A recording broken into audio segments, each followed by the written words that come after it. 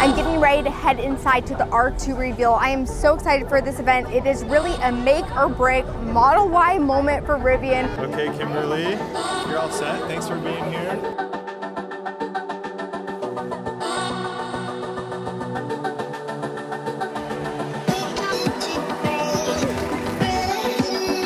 Going into the R2 event, I think we all assumed that we knew everything. There had been some leaks, but those leaks were actually different than the specs that came out today. Turns out you're looking at a $45,000 base price R2 that gives you almost everything its larger sibling, the R1S, offers, but at a 40% cheaper starting price. The design looks very much like the R1S. It's kind of like a scaled down version of the R1S. It sticks with the signature that Rivian likes to have. With the R2 overlaid on top of the R1S, you can see the R2 is 15 inches shorter in length and 10 inches lower in height, with a 6-inch smaller wheelbase. I am so excited about a good size front trunk.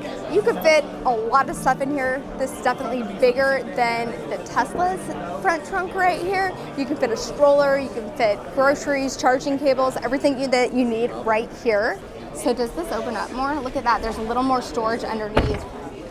Nobody talks about that. Now, does it have a drain? Does it have the drain? Yeah. Oh, I don't see a drain. Oh yeah, I love this. This is key for people who are short like me. A strap to close it and bring it down. Strut so that when you release the latch, it pops up, but keeping, again, the cost down and get something that's still extremely useful. Some of the immediate differences were that all 5 seats can fold flat. As you saw, your front trunk is now manual, but that doesn't take away from how premium the interior touches look and feel. You now get 2 glove boxes, plus Rivian's next-gen steering wheel, which had these neat dynamic integrated control dials that adjust based on what you're using. As far as charging cables go, did you guys notice that the charger is in the back of the vehicle on the passenger side, just like Tesla? They're using the NACS. We can walk around and see that too. We have the charger in the back. There were some rumors that they were going to do like this combination CCS, NACS. I'm glad that that is not true, that they are going NACS, because almost years till we see these on the road. It was surprising that they're going to start building the R2 in Normal, Illinois, just to get it out a little bit faster. And then they'll move the production to Atlanta factory. But I think that getting this on the road is going to be key for them, and getting it out quickly is going to be key. I will say it's a pretty spacious second row as well. You can fit 3 car seats. I think if they're slim car seats, you could probably fit 3 across, which again, as a parent, that is something that I'm looking for. These all completely fold flat, and even the front seats fold flat. So that is something very unique I've never seen before. This is the R2. The R2 and the R3 are on a similar platform, a lot of similarities between all the vehicles. I feel like as you move between the R2 and the R3, you kind of get more of that hatchback, and then you get the R3X, and it's even more of a slope and making it more sporty. But again, this is a great option for a lot of people who need extra space back here. If you're a dog owner, this would be like the perfect car, because there's so much room back here. 3 kids, it can work, but I would probably go for the R1S over the R2. But again, at this price point, being, you know, under $40,000, feels very premium inside. Take a look at the headrest back here. You have the little hooks. It looks like we have 2 USB-Cs in the back as well. Huge pockets for drinks, whatnot. Let's look at these doors over here. So you have lots of storage area. I love that they still include this. I feel like a lot of cars are getting rid of this little area, and that's something that I really, really like to have with kids. They can store, you know, their books, coloring books, their, you know, iPads, whatnot, right in that back area. That's something that I miss having, I would say, in our Tesla. So it's nice to be able to have that in this car. So look inside of here right now. I just noticed we have 2 USB-Cs and a 110 volt. I love being able to have a 110 volt. They finally get rid of that stupid 12 volt. Nobody uses that anymore. The car itself is 5 seats. I was kind of hoping for that 7 seat, being that I have kids and it would make it a bigger family vehicle, but because it's 5 seats, it does give you more cargo capacity, and it has this really cool area back here that's kind of like a table. And then again, this opens up and you actually have storage. It slides back and forth. You can use this like a table, a changing table, which, you know, as a mom is something that I'm always looking for. This would be a great place to change a diaper, right back here. Or if you go camping or you're tailgating, you can put a drink on it, and then underneath it you still have all that storage. When this is in, access to storage. Sure. That's a lot of storage. Yeah. And so coming in and saying all the questions you guys had of what is carryover, what is unique, what parts are there standard, a lot of it is in the DNA of what we want. We want to take the most efficient package of everything we have in the vehicle, and so that's where if something that's nice and simple, you can still use it. I can sit out here, have lunch. And look at this, we have 3 tethers going across. I also forgot to mention that this is load bearing. So, you know, you could put some actual weight on this thing if it has so many uses, so many, and that's the one thing about Rivian, I will say that it beats so many other vehicles, is that they think about all these little accessories and how you're actually gonna use this vehicle. Obviously, it's an adventure vehicle, so they're thinking about that. Oh, that's like a shelf you can store drinks on right there. When that's down, I don't know if you guys just saw that, but when he closed it down, imagine it being closed, you can open up that window and then pop out a little shelf. So you have like this little area that you can pop your drink, and it's like a little bar actually in the back of your car if you think of it. There's also power on the roof. Inside here, I'm not gonna touch it. Inside here, I can see 2 pins. Is there more than 2 pins?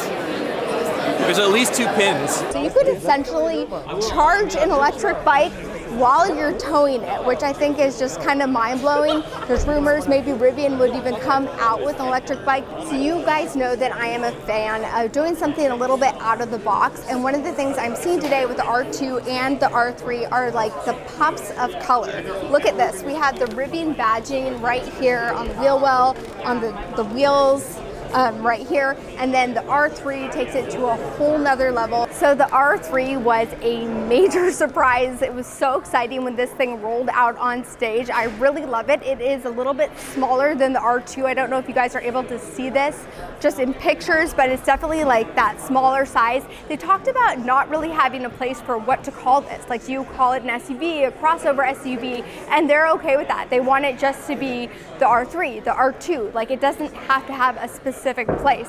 What's cool about it is it has more of that angular design in the back. It's smaller, maybe easier to drive if you live in a big city with smaller roads. You don't have quite as much cargo capacity back here, but again, keeps the same design language as the R2. And then the R3X is the one that I am mostly excited about. I love this, I love the design, I love the colors, the orange, and they said they call this like a Laguna blue. These colors are so nice. It has a little bit of that sparkle in it that I absolutely love.